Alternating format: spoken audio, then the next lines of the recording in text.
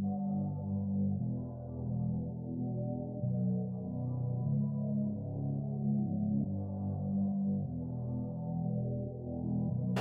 everyone, it's Benoit Smith. I'm a fitness vlogger here on YouTube, and if you want to know more about me, the link will be in the description box, so go ahead and click on that and check out my channel.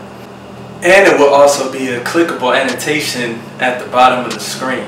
Isn't that right, Brandon? Thank you. Let me educate you guys today. What if I told you that the size of your muscles is all up to genetics? Duh, right? Alright, so basically I'm going to teach you guys why. All around the internet you see people blaming buff guys, everybody that's in shape on genetics, and I'm going to give you a big reason why everybody has a unique physique and some guys can get bigger than others. Yes, some of you may have guessed it already. We're talking about myostatin. What is myostatin, you ask? So everyone's muscle size has a limit because of this protein called myostatin. Myostatin is the main factor in determining how large your muscles can grow. So everyone has different levels of myostatin. It has been studies done. Most champion bodybuilders have a very low level of myostatin, meaning that they have more potential to grow. Everybody always wondered, why can some guys always beef up and get bigger faster than others? So myostatin was first discovered in Belgian blue cows. They always wondered why these cows were so big.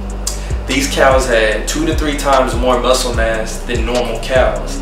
And once research was done, they found out that these cows didn't have a gene that produces myostatin. The gene in your body which creates myostatin is called GDF8. Let's not make this a little too complicated, so I'm going to dumb it down a bit.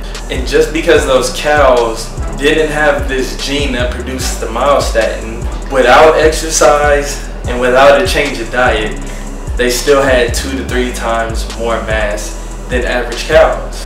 This was also found in rats, dogs, even some babies, and of course, champion bodybuilders. Let me show you a few pictures of some animals that have this myostatin deficiency and a picture of a pro bodybuilder that has a very low myostatin level. I'll show you the pictures right now.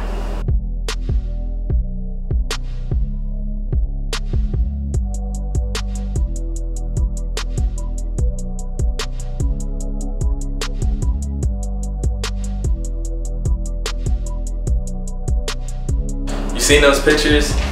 Those pictures are actually real, folks. So you see this protein that is found in your muscles. So the amount of myostatin that you have inside of your muscles determines how big they can get. And that's exactly why some people could bulk up easier than others, while others struggle to gain weight and to gain size. Like me, for an example. So I know some of you guys are probably down off of this fact, like, oh, it's up to my genetics. Well, let me tell you one thing. Your myostatin levels are the way they are for a reason. And this reason being that this is optimal for your body. It is optimal for mechanical and metabolic efficiency in your own body. So your myostatin levels are strictly meant for you. You know, everybody's body isn't the same. So don't worry about trying to look like the next person. With hard work you can obtain the best physique you could possibly obtain. Push your body to its limits and you'll have your own unique look about you, which makes you different from everybody else. So stop trying to look like somebody else. Another thing that I want to talk about is that some supplement companies actually have claims that they have things called myostatin inhibitors. These claims are saying that they can lower the myostatin in your body, which can overall produce more muscle growth because your muscles can grow beyond the limits that they're supposed to be growing, you know. And I'm gonna let you guys know now that it's all bullshit. So don't go buying any myostatin inhibitors. They are not backed by science. They have never been scientifically proven. So don't waste your money on that. I hope this video was educational to you guys in some way. Remember to check me out when you have a chance. Let me know that you found me through this video. And thanks for having me, Brandon. It was an honor. Goodbye, y'all.